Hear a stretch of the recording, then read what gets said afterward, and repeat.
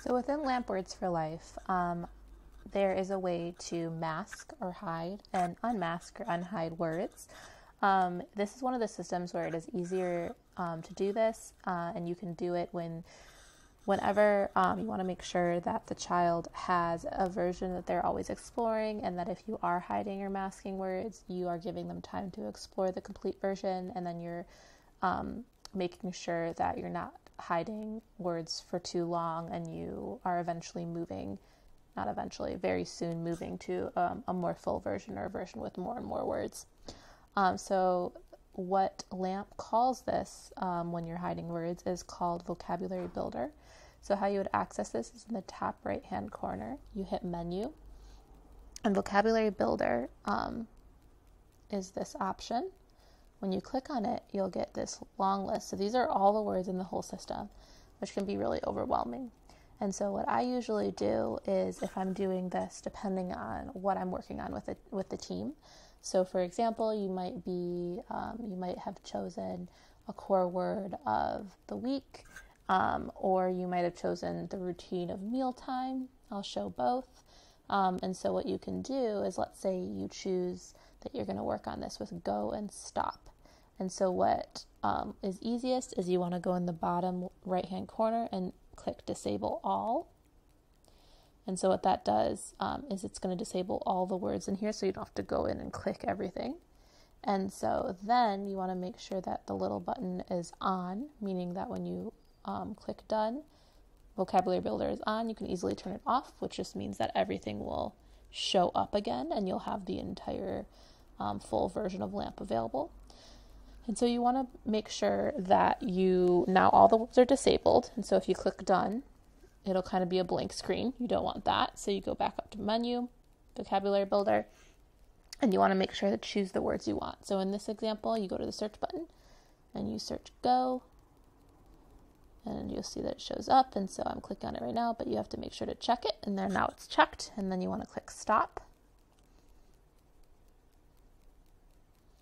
Check, so you see it's checked, unchecked or a mistake. And so now when you click done, those are the only two that will show up.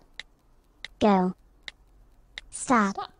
And so when you are ready to turn off Vocabulary Builder, and so usually you would only do this for maybe a quick activity to show where the words are, and then you would turn it off. You would turn off Vocabulary Builder, click done, and then all the words show up again. Go back to Menu, click on Vocabulary Builder. If you want to now work on where the words are for mealtime, what you can do is either add on to it, or make sure to have a version that only has the mealtime words. It's really up to you. I'm going to choose to just add on to what we already have going. But before I do that, I'm going to show you that you can save a list. And so what that means is that you can save what we call the go stop list and access it later if you want to, with nothing else on the word page, and you don't have to remake it.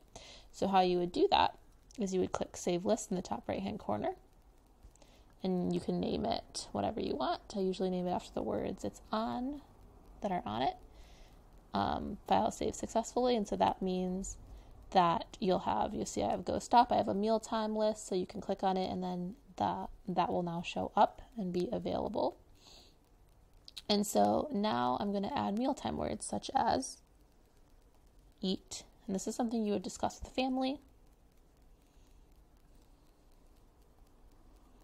and drink. And so you want to make sure to turn on Vocabulary Builder. When you click done, now you'll see it added a few more words. So eat, drink. And so now when you're done with Vocabulary Builder, you can shut it off. And this makes masking and unmasking words pretty easy, and you want to make sure to always provide access to the full version over time.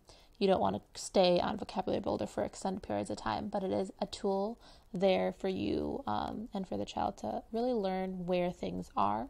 As an adult, the best thing that you can use is the word finder, which is right under Vocabulary Builder, which is just a search feature for you.